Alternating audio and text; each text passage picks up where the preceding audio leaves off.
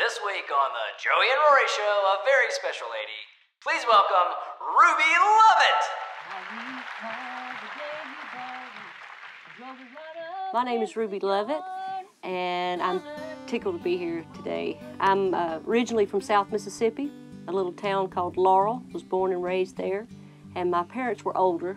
My mother was about 51 years old, I guess, when she and Dad adopted me, and she encouraged me to sing. I started singing when I was 3 years old, and always sang somewhere every weekend at church, a bluegrass festival, gospel music singing convention, and lots of talent contests. And it was actually at one of these talent contests that I met a guy by the name of Jimmy Metz, who brought me to Nashville 22 years ago and helped me break into the music business. And I had a deal on Curb Records back in the mid-90s and had the distinct pleasure and honor of working with a gentleman by the name of Alan Reynolds, who produced my album.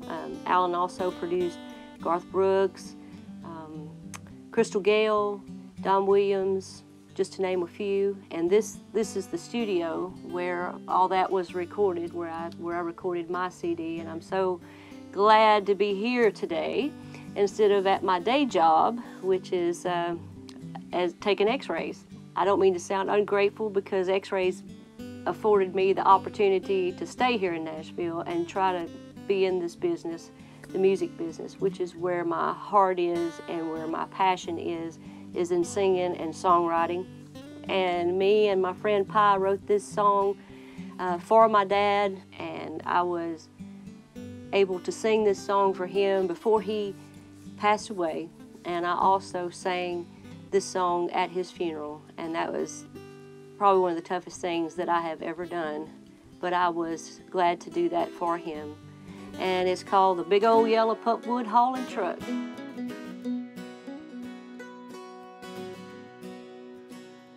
I recall the day he bought it and drove it right up in the yard.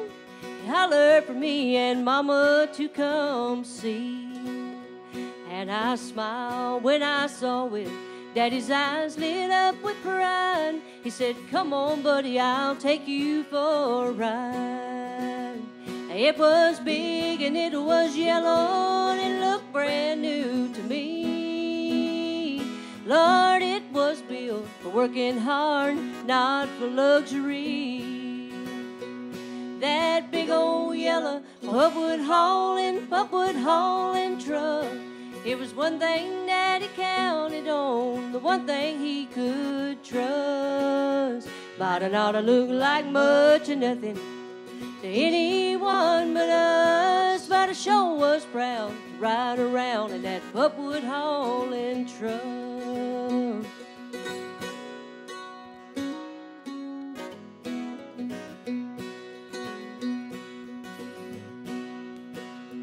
He'd be up come a Monday morning, long before the rising sun, cutting trees and hauling to the paper mill. And that truck never gave him trouble, never stalled out on the road, or broke beneath the weight of a heavy load. Well, he cleaned her up on Fridays when he got home from work, so it looked good for Sunday when he'd drive us all to church. And that big old yellow pulpwood hauling truck, it was one thing that he counted on, the one thing he could trust.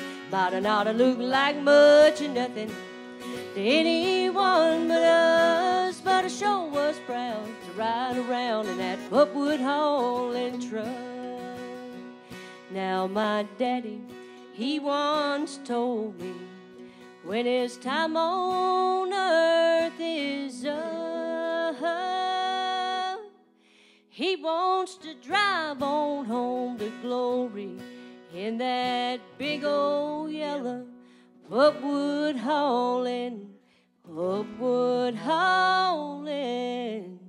truck.